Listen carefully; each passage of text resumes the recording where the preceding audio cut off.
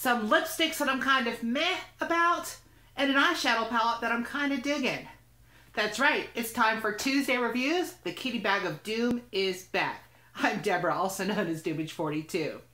Now, in the kitty bag here, adorable kitty bag, little floofy tail, I put some items and I'm going to review some beauty items. As we pull them out, we'll see whether the Kitty Bag of Doom is giving me bad stuff or good stuff today. First item out of the bag today is a mascara that I'm just not into. I tried to give Avon a try again. Yes. This is one of their mascaras. Big False Lash is what it says. Did I hate it? No. Did I really like it? Not really. Not enough for the price.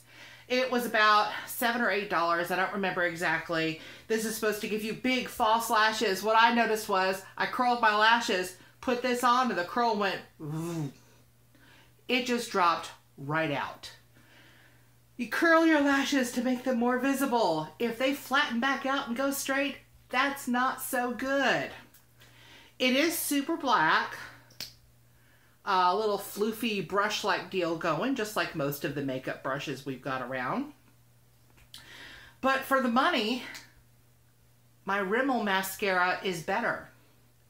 Now, Rimmel is a drugstore brand. I actually pick it up at Walmart usually. Very inexpensive. They've got a bunch of different formulas, and I've been happy with it. It has kept me from buying the $25 tube of mascara. Yeah. Because I like a bargain, and I like when something works. This, not too much of a bargain, and kind of work. I mean, it darkens your lashes up, and if you've got super whamadine curl in your lashes already, then yeah, this will probably be great for you. If not, if you curl your lashes like I do, this is just going to make them droop, droop, droop. Nobody likes droopy lashes.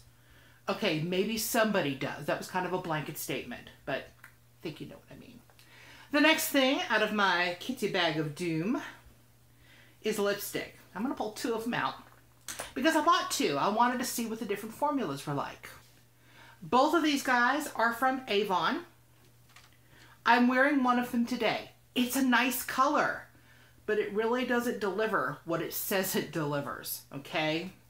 This color says bold. Okay, we're going to do the eye trick here. It says bold lipstick, Power Plum. The picture showed really dark purple. I mean, look at this sucker. Let's get all up in there. Yeah, almost a fuchsia dark purple plum, right? Look what it does on my lips. Coming in for a close-up.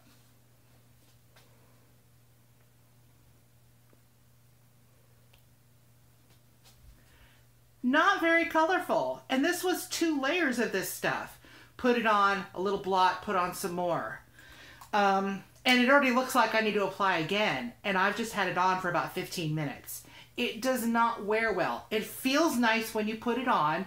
It's a nice color. It's not the color it promised, but it doesn't suck. But it just doesn't make me that happy that I have to keep reapplying. Similar one is their color... Is their color brown something? I can't read it. The print is that tiny. Pop it open. Nice case though. Nice little lipstick case. Nice little brown kind of color. Brown and sort of shimmery. I'll swatch it on my hand for you. Feels nice going on. And it's not a bad color. I really actually adore the color. I just wish it would stay on better. Just a little wiping on it, and I'm not wiping hard, and it just goes away. I love trying new lipstick colors, but at over $6 a tube, I think actually these were on sale, so they were like $6.50. Otherwise, they're like $8.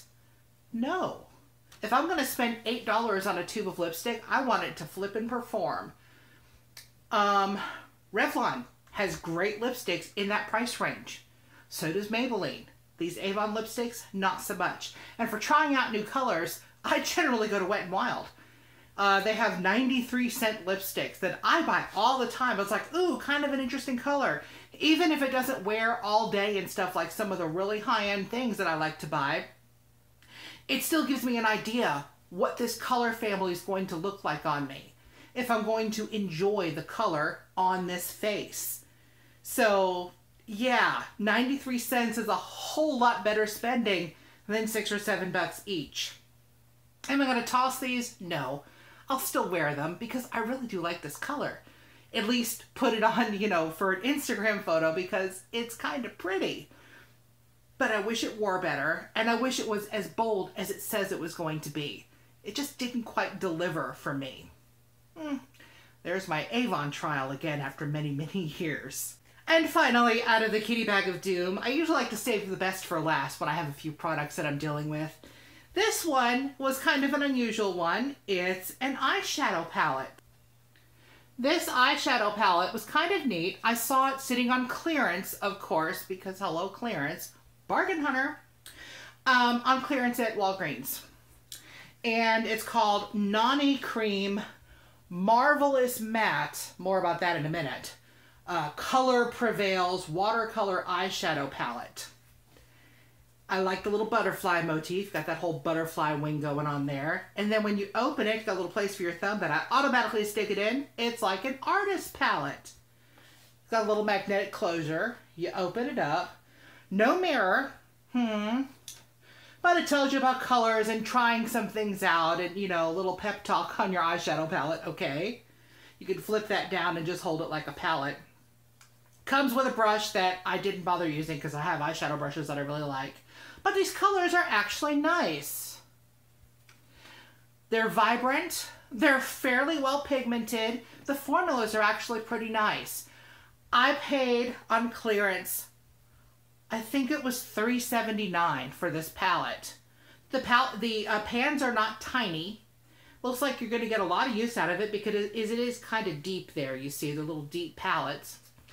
But yeah, I've actually been pretty pleased with it. Let me give you a close-up. I'm wearing it today, a little halo look going on.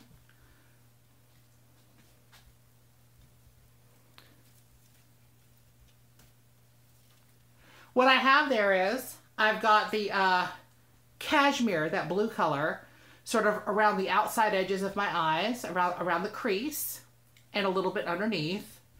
Then I have got the chiffon, that sort of teal blue kind of color. Very pastel-y, very nice. Sort of inside that little crease color. And then on my lid, I've got silk. That lovely little purpley color because you all know I love purple. Hello, look at the hair. Nice colors. I've made a sort of a warmer pastel look out of this too using the organza and the tweed. And I even used cashmere to line my eyes. I took my liner brush, sprayed a little of primer mist on it, get it wet, dip it in there, and line my eyes with it. So you can do a lot with this palette. The only thing that kind of bugged me about this palette was it says Marvelous Mattes.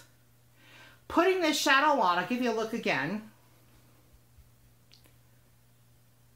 Do you see anything matte about any of those shadows? I don't think so. The blue, that cashmere, actually goes on a little bit matte.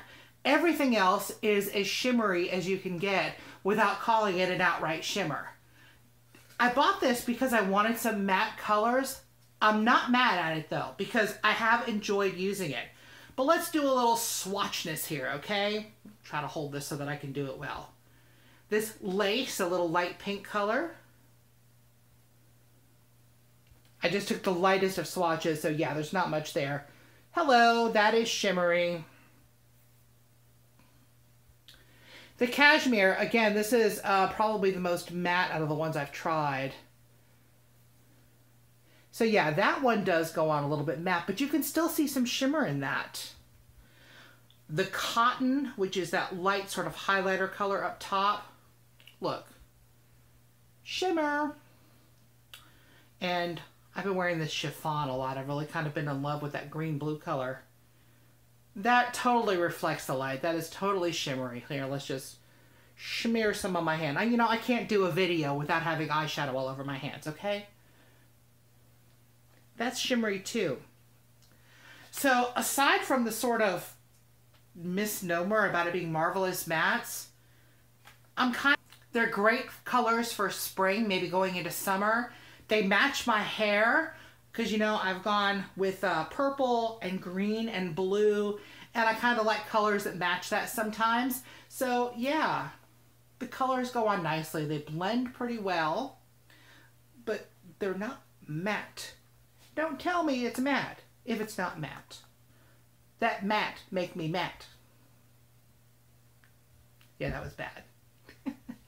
Anyway, that's been Tuesday Reviews. What do you think? Has anybody else picked up this palette? If not, you might want to. It's kind of cool, but you may have to find it on clearance. I know, I don't pick stuff up until it's cheap. Who knew? Bargain hunter. The lipsticks though, the Avon, have you had a different experience with Avon stuff than I have? Let me know. Let me know if there's products that I should be trying. Maybe those lipsticks weren't the thing. And let me know also what you think I should review next. I'm always trying new stuff. More reviews coming soon. More of other stuff coming soon too. Click up here for some more Tuesday reviews. Down here, please subscribe. Also, like this video before you leave. That would make me super happy. See you next time.